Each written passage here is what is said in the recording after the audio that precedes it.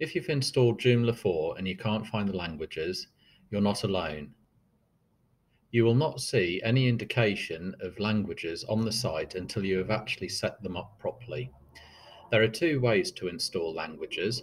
When you are performing a fresh install, one of the last options you can do is install languages, or alternatively, if you're logged into the administration area, you can go into System and Languages and install them there. You will also need to enable a plugin. Without this plugin enabled, you won't see language options on the administration area. Let's have a look how to install languages. When you first install Joomla 4, right at the end you get the option to install additional languages.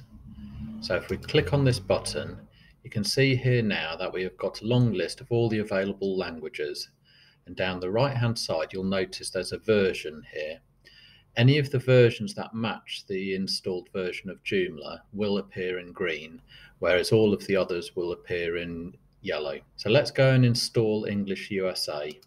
So we'll click on there, we'll then scroll to the bottom, and then we'll click on Next.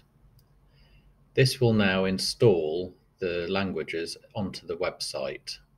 Here now you have the options of setting which language you want to use for the front end and the administration area of the site. So let's set the default languages for English UK for both of them.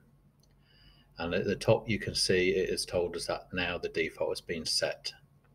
If we now open the administrator and log into the website, now we can go to System, Manage Languages, and we can see the languages that we installed earlier. If we wanted to install other languages, then we can click on the Install Languages at the top, scroll down and install English Australia. And once that's installed, we'll get a message at the top there. The next thing that we need to do is go back to System and go to Content Languages.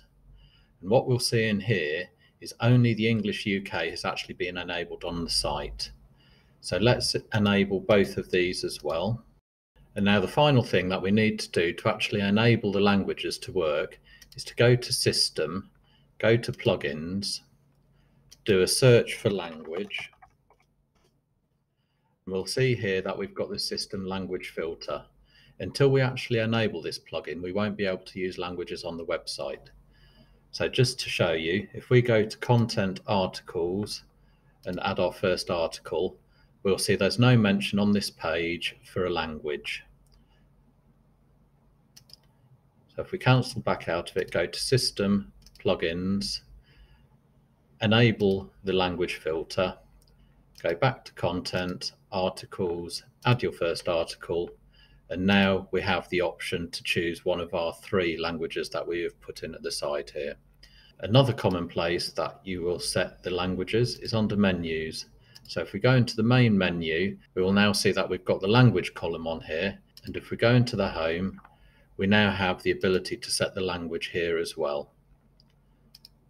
And just to show you, if we disable the plugin on System Language Filter, go back to menus, main menu, as you can see the language column is missing. So always remember, if you can't see languages on your website, then it might be that you need to set the plugin filter to allow you to see them. And that's how easy it is to install languages on Joomla 4.